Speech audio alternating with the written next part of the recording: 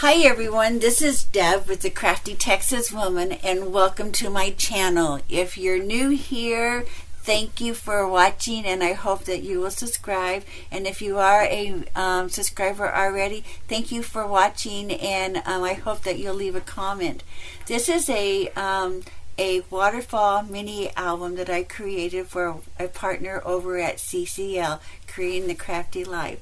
And we needed to, our theme was Valentine's or romance. And I went with romance on what I created.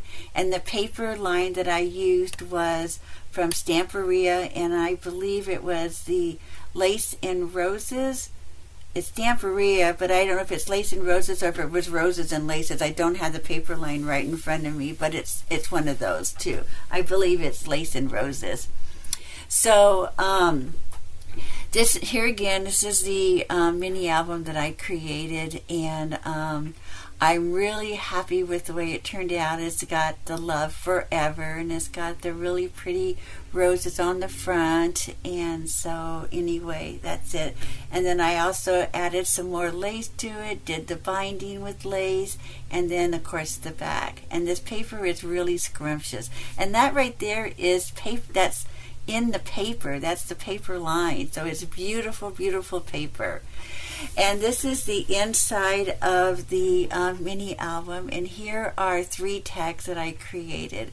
And I did the paper, I cut out the paper and then just, did the tags. I didn't want them just a single piece of paper, and it's all backed with black cardstock. So I think the tags are beautiful, and I hope my partner will love the tags there, or the whole mini album actually.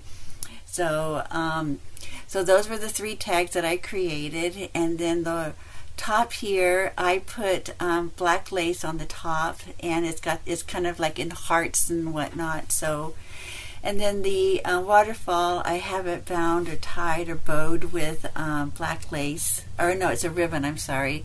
And then the paper line itself. Now each paper in the front is got a different part of the paper line, but the inside I used the whole thing so it wouldn't have any contrast. It wouldn't be clash or anything like that. So anyway, this is the album that I created, and I'm really happy the way that it turned out, and I do have some pictures at the very end. So thank you for watching, and I certainly do appreciate any comments that you may leave. Thank you, and have a good day.